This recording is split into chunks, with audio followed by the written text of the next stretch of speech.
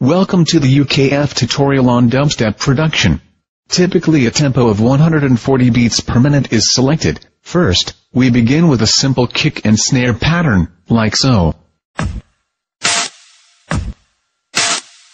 Next it's time to add some hi-hats and cymbals to fill those spaces. Add some modulated bass lines, and be sure to make them heavy. Why not try adding a synth lead in the higher register? Perhaps some sound effects or pads. And now you are ready for the most important part of any filthy dubstep banger. The drop.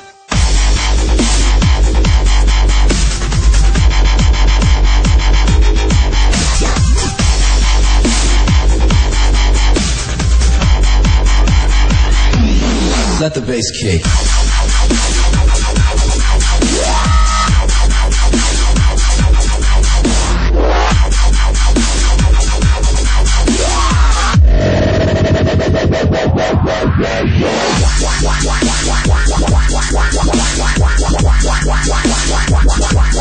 Move it, boy.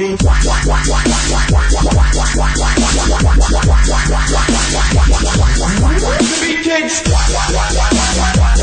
Kicks. Move it.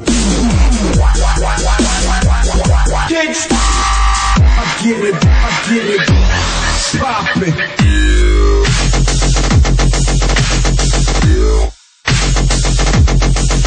it.